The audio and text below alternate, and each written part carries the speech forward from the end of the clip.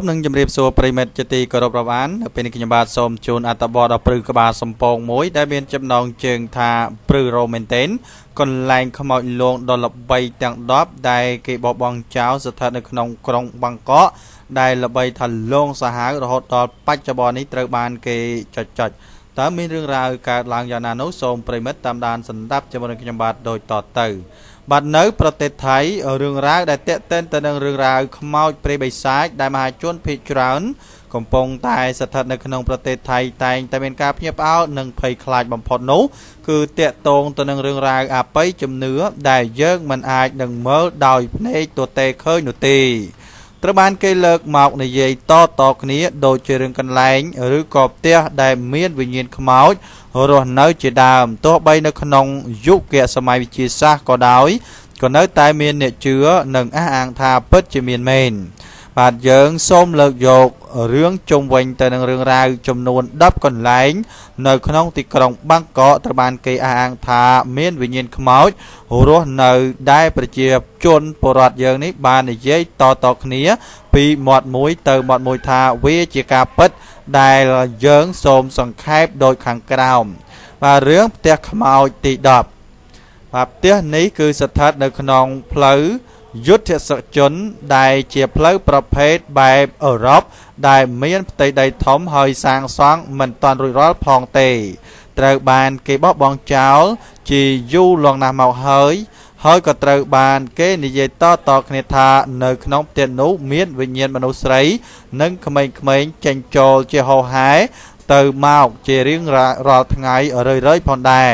មូលហេតុត្រូវបានគេដឹងថាក្រុមគ្រួសារម្ចាស់ផ្ទះនេះបានទៅកំសាន្តនៅតាមខេត្តស្រាប់តែជួបគ្រោះថ្នាក់ចរាចរណ៍ស្លាប់ទាំងអស់រឿងផ្ទះខ្មោចទី9រឿងនេះគឺមិនមែនជាផ្ទះនោះទេគឺជារោងចក្រមួយកន្លែងដែលស្ថិតនៅក្នុងតំបន់ឧស្សាហកម្មដែលមានឈ្មោះថាបូក្បែរទីក្រុងចាស់ស្ថិតនៅក្នុងច្រកចុះបំផុតលេខ2គឺជារោងចក្រផលិតស្បែកជើងដោយរឿងហេតុកាល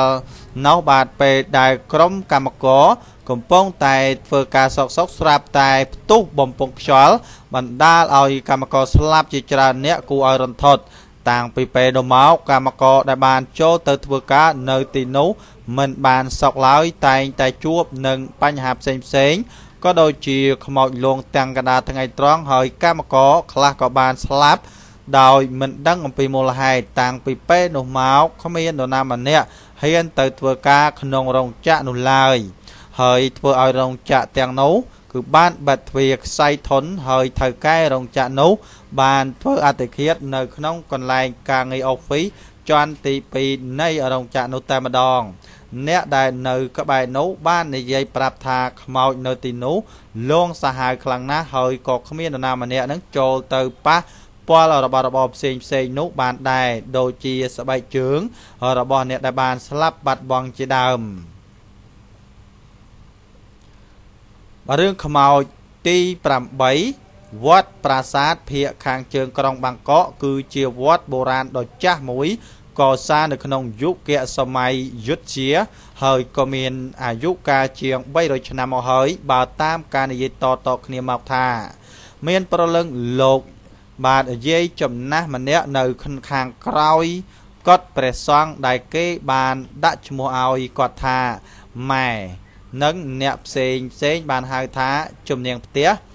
តាមការនិយាយអំពីប្រជាពលរដ្ឋដែលនៅក្បែរនោះថាបានប្រាប់ឲ្យដឹងថាកន្លែងខាងក្រោយកត់របស់ព្រះសង្ឃអង្គនោះពេលយប់ឡើង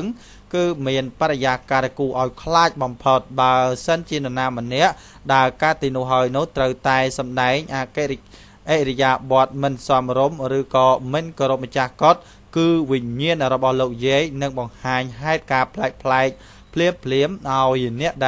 នោះភ័យខ្លាចបាសសក់មិនខាន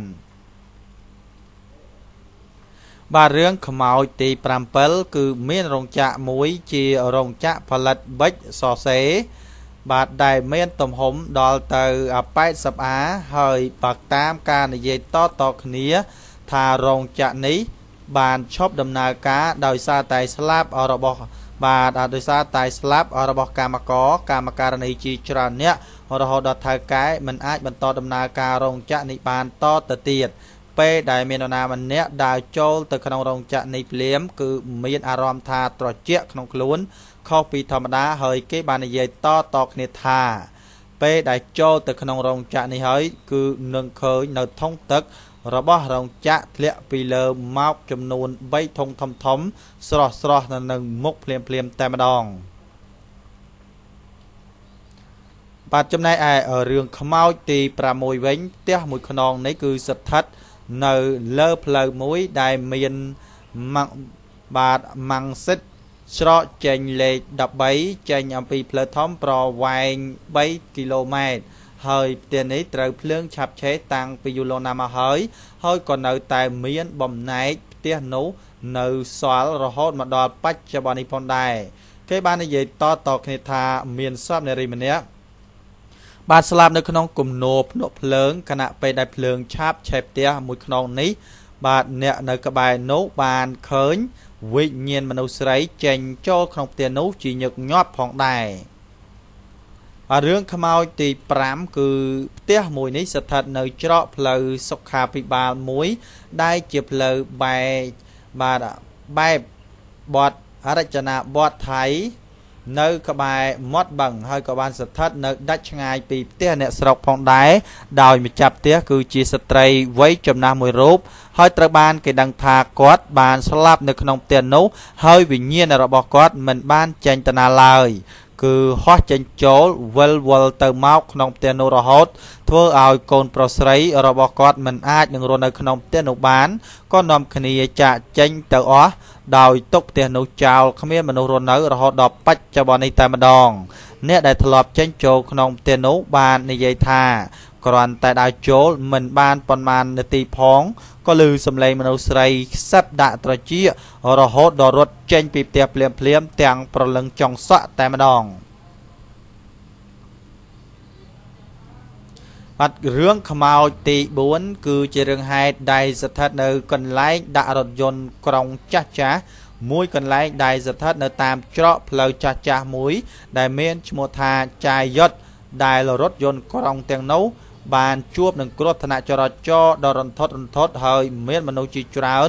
បានស្លាប់នៅក្នុងរថយន្តនោះបើតាមប្រជាពលរដ្ឋដែលនៅក្បែរនោះបាននិយាយតគ្នាថាមានគេធ្លាប់បានឃើញនៅសក់រថយន្តទាំងនោះស្រាប់តែបើកភ្លើងឡើងហើយពេលខ្លះទៀតក៏មានគេឃើញមនុស្សអង្គុយនៅលើរថយន្តក្រុងដែលគេបោះបង់ចោលនោះទៀតផងបាទរឿងខ្មោចទី3មានវត្តចាស់មួយដែលមានឈ្មោះថាមហាបុរសអធិស្ឋានគឺវត្តឈ្មោះមហាបោសហើយវត្តនេះគឺកើតមានតាំងអំពីយូរលង់ណាស់មកហើយនៅក្នុងវត្តនេះទៀតផងគឺមានរូបសំណាកនាងនេះដែលគេហៅថាលោកយាយព្រះខនងហើយគាត់ក៏បានតាមបន្លាចគេឯងជាច្រើនអ្នកហើយប្រជាពលរដ្ឋដែលរស់នៅក្បែរនោះរស់នៅទាំងភ័យខ្លាចរាល់ថ្ងៃដូច្នេះហើយតើអ្នកនៅទីនោះបាននាំគ្នាកសាងអាស្រមមួយដើម្បីធ្វើជាផ្ទះឲ្យរូបគាត់ដើម្បីបន្សល់បន់ស្រន់ឲ្យគាត់នឹងបានឈប់លងអ្នកស្រុកអ្នកភូមិតទៅទៀតផងដែរបាទរឿងទី2គឺជារឿងដែលស្ថិតនៅក្នុងបាទប្លុកឈ្មោះថារាមកំផែងគឺទី32ដែលចូលទៅជ្រៅបន្តិចនេះគឺមានផ្ទះមួយខ្នងដ៏ស្រស់ស្អាតសង់ឡើងតាមរចនាបថបែបប្រទេសស្ប៉ាញមើលទៅគួរឲ្យចង់រស់នៅខ្លាំងណាស់តែផ្ទះមួយខ្នងនេះគ្មានមនុស្សរស់នៅជាង20ឆ្នាំមកហើយប្រវត្តិផ្ទះនេះត្រូវបានគេនិយាយប្រាប់ថាបុរសជនជាតិបរទេសម្នាក់នេះគឺមានប្រពន្ធជាជនជាតិថៃហើយថ្ងៃមួយពេលដែលគាត់ចេញទៅធ្វើការបាត់ស្រាប់តែក្រុមចៅមួយក្រុមបានចូលទៅក្នុងផ្ទះរបស់គាត់ហើយបានសម្លាប់ប្រពន្ធស្លាប់នៅក្នុងផ្ទះនោះតែម្ដងក្រោយមកអ្នកភូមិនៅក្បែរនោះបានឮសំឡេងរបស់នាងស្រែកឲ្យគេជួយជារៀងរាល់ថ្ងៃរហូតធ្វើឲ្យប្តីរបស់នាងមិនអាចរស់នៅលើផ្ទះនោះបានក៏បានចាក់ចេញបោះបង់ផ្ទះនោះចោលតែម្ដង បាទចំណែកឯរឿងខ្មោចទី1ដែលស្ថិតនៅក្នុងក្លឹបកំសាន្តមួយមានឈ្មោះថាឆាន់ពីកាស្ថិតនៅក្នុងផ្លូវអេកបៃនៃក្លឹបមួយនេះបានជួបនៅឧបទ្ទវេទហេតុភ្លើងឆេះទាំងស្រុងនៃថ្ងៃឆ្លងឆ្នាំសកលដែលជាបណ្ដាលឲ្យមានមនុស្សស្លាប់រហូតដល់ទៅ63នាក់នៅក្នុងនោះបាទអ្នកដែលនៅក្បែរនោះបាននិយាយតគ្នាថាគេបានឮសំឡេងមនុស្សស្រែកបាទឲ្យជួយជារៀងរាល់ថ្ងៃយប់មិនព្រមបាទព្រមទាំងមានសំឡេងមនុស្សប្រុសស្រីស្រែកធ្ងរជារៀងរាល់យប់ដោយសេចក្តីឈឺចាប់វេទនាយ៉ាងខ្លាំងបំផុតបាទស្ដាប់ហើយគួរឲ្យព្រឺរោមែនទែន